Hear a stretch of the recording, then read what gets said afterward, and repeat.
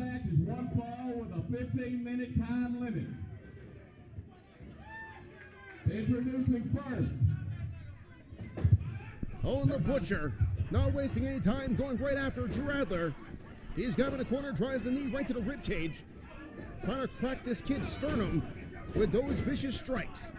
Adler now down on the canvas. The Butcher now measures him off the ropes and drives his entire body weight, knee first, right into the ribs.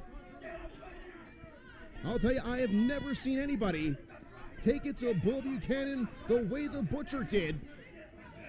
And I guarantee when those two men lock horns one more time, Bull Buchanan will be looking for some retribution. Buchanan is not here tonight due to the injuries he sustained at the hands of the Butcher and that vicious chain. But he will be back next week, and if I were the Butcher, I would be running for cover when Bull Buchanan makes his return. Butcher now got Adler down on the canvas once again. All vicious headbutts. This one has been all Butcher since the beginning of the matchup. Princeton Gainey III promised that the Butcher would destroy everybody in his way.